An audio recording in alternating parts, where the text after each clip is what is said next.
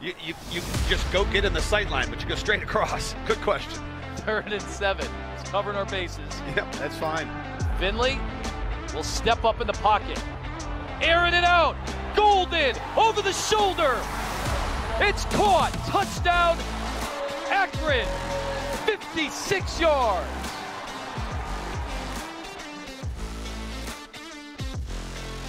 It's on the move now as they're in the red zone.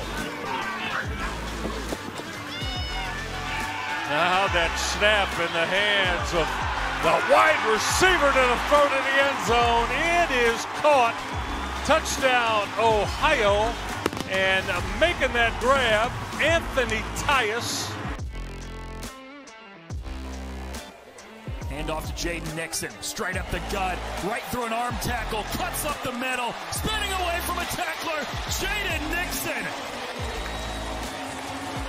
2nd touchdown tonight.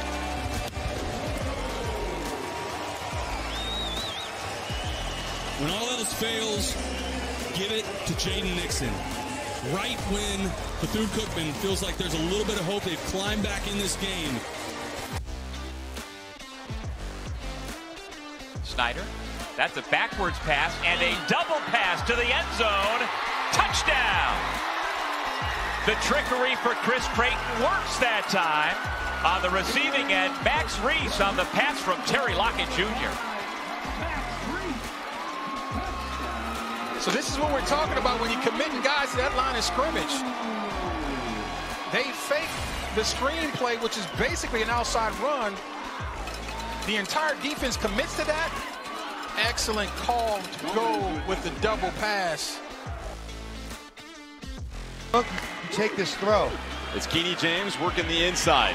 Phommachanh has to avoid the rush. Phommachanh just trying to avoid it and throws it up. The interception in the end zone.